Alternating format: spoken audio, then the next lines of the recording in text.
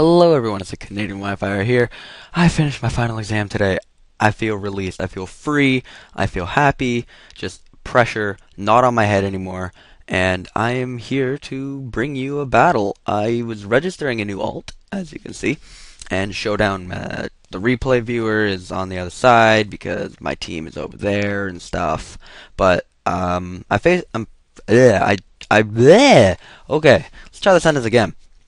Instead of choosing random bat to register my ult, I decided to give Ubers a shot because it's been forever since I had an Ubers battle, and this one turned out pretty well. So I figured I might as well post it for you guys. Looking at the team preview, he has some threats. I mean, the Darkrai, I'm really hoping he leads off with it because I have an anti-Darkrai T-Tar, which is so much fun to use. And at first, I didn't even realize he had Sun, but then I took a look and he actually does have a Groudon. Anyway, the Ho-Oh is going to be a bit of a problem because Ho-Oh is pretty much uncounterable and I don't like it and it's a pain in the butt. And other than that, he doesn't have too much. I mean, the Karen Black can be a pain, but other than that, as long as I play around stuff, I have stuff for everything, and then Excadrill should be able to just go ahead and sweep. So let's get into this battle right now. So getting into the battle here, he does end up leading off with Darkrai, which made me very happy. Because he's gonna full trap. I have a Lumberry, Superpower brings him down, and Sand finishes him off. Dead Darkrai. First turn. He brings in Groudon.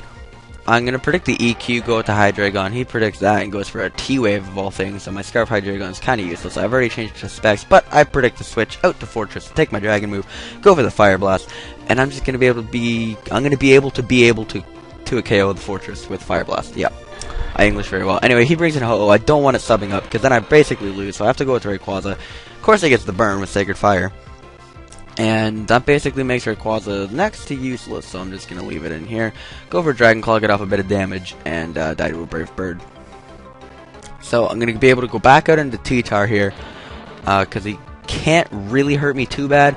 And why I didn't set up my Stealth Rock here is beyond me. Because, I mean, it wouldn't have killed the Ho-Oh when it came back in, but it would have at least helped. Anyway, he sets up his own rocks, which is, congrats, dude, you played better than me there.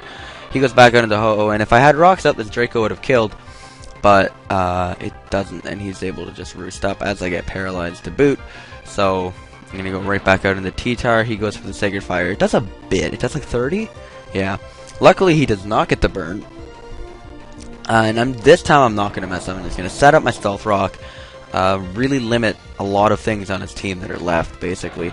I go to Latias, predicting the Earthquake this time to try to finish it off, but he T-Waves again. I could have went out in Hydreigon, but I didn't feel like it, really. Even though it would have been the much better play, because now Latias gets critted, and now it dies. It was actually sub-CM with Roost, which would have been able to do massive damage, but it doesn't really matter. Anyway, now I can go with the Hydreigon and just drop a Draco and kill something.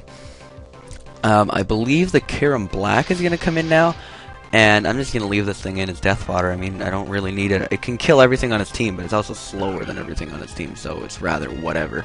I'm going to bring in Jirachi, and I'm just going to Iron Head. It does a bunch, and now I'm just basically going to proceed to Wish Protect until it dies. And Wish Protect, if you guys don't know, in 5th gen, it has a weird glitch. If you protect on the second turn of a 3-turn outrage or the first turn of a 2-turn outrage, it resets the entire outrage.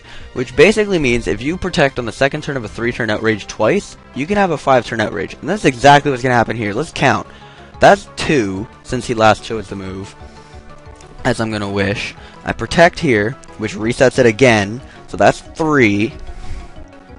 And it's going to go there's again. That's 4. As I wish one more time, and I protect on the 5th turn of outrage, 5-turn outrage, not bad. As here I believe I just go for the wish, and I'm plotting to be evil here. Basically, I could pass out to my T-Tar, but I know he's gonna predict that, and the only real way for me to beat this Groudon right now is for Jirachi to do what Jirachi does. So get the flinch first turn, get the pair on the body slam, and that's always the hardest thing to get. And now Jirachi is just going to kind of go to town. He does break through on the first turn of Parafusion. Not through just the Para, not through just the Fusion. But Parafusion together? No, it didn't work. Single, by themselves, it worked. Together, it didn't work. But I get 2 in a row, and really I need about 1 more here. If I can get this one and another, I'm good.